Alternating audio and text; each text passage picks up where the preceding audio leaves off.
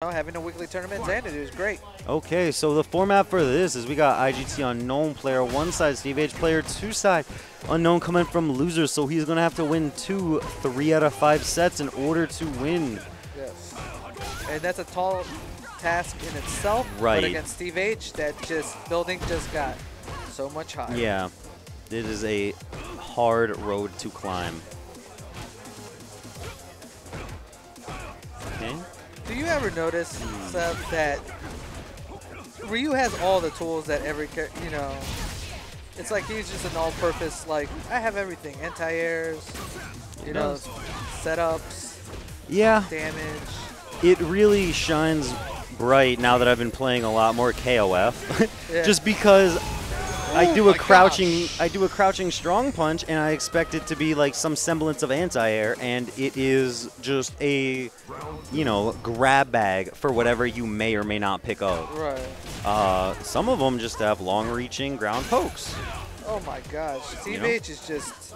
Well, Ryu is the full package in this game. Yes, he is. He hit her with two buttons. Now that is a total, I believe, of 4 buttons, and look at her life. Yeah. And Cammy's already done at least a 5-hit combo on Ryu. Sometimes you just think it's not fair. Ryu really makes good of his opportunities in this game. A lot of them lead into, good, solid knockdown set. Ooh, nice. And I think he will survive this, though. Oh, for sure. He's just going to have, just a little bit of a life lead for Unknown's part. And I like Unknown going in there and challenge. Ooh. And see, there's that footsie fireball that we see from Steve H. And he always, as you can notice, he usually uses EX. Yeah. He uses EX just to make it safe in case he reads a button, but it doesn't come out. He's still not going to get punished. And he's in the space where that EX. It's very rare. You have to jump it clean in order to punish that. And you have to preemptively say he's going to do it right now. Because it's not even a matter of just by virtue of that being an EX fireball. It's the range in which Steve H throws those fireballs that really makes them safe. Like you see him pulling back for the fireball, but it's still at that range where you can try to jump, but it's so close already that it might just hit you out of the air. Correct, and that's or while jumping. Right, exactly. And it's just his spacing is just perfect that those fireballs can be used as long range pokes. But he is in the it's such a silly move. Yes. Nice. Hits and with it's the thunder plus fist. On block. I believe it's I think it's plus the 1 on sweep? block. No, oh no, not the sweep. The standing back roundhouse. Oh yeah, my bad. Sorry, I was thinking about something that happened. Yeah, no, the plus roundhouse I feel like is. Cool.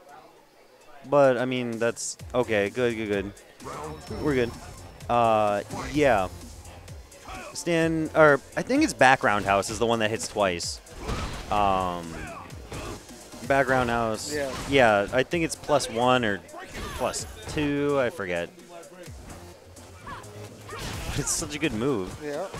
And the fact that it hits twice, yeah, it can cover both wake up options. Yep. If they decide. Oh.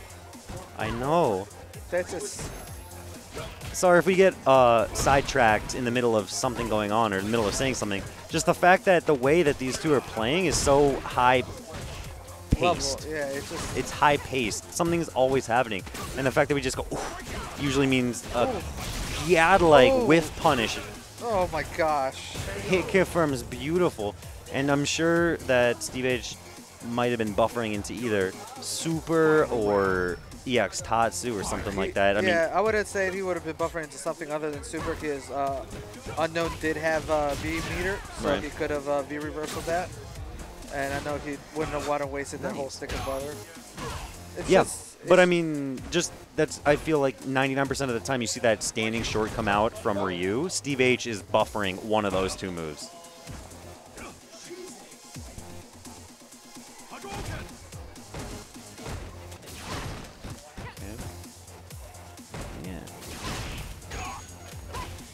He really has the full package in this game, and his mobility is just it's definitely not the best in this game, There are some characters who do have faster walk speeds, better dashes, but it's not bad. And the fact that he has a little bit of everyone's game plan, as well as a parry and, you know, just, he's ridiculous. Oh, no, actually she survived. And that's, I'm kind of thought that something would have come out, maybe just into a regular fireball. Maybe Steve didn't want to chance that. Right. Well, because he didn't have any meters, so, and I guess, you know, that's also. Right, and then Unknown had meters, so he could have definitely EX either uppercutted and or cannon drill through it. So, definitely. Yeah, so maybe Steve H froze the screen and sort of like thought better of it and just like, yeah, I mean, I'll just play this out. My goodness. Good stun. And there you saw that trademark Steve H dash forward, despite the fact that Cammy was already as far in the corner she was ever going to be. Just, you know, a couple more dashes just to make sure she doesn't go anywhere. Correct. He's controlling the space very well, but Unknown is fighting his way out of these. Yeah, I know. Better whip button. It's hard to analyze and then stuff like that happens. Like I said, we do get off track. Yes. But, I mean, it's just, to me, it's such a disadvantage Cammy has in this matchup because you see what he did there with, like... And that's it. Oh, my goodness. Good stuff. That's the second time that that's happened to Unknown. Ching, ching, ching. And it isn't that hard. One of the hardest parts about... I mean, I hate to say it, and like it's not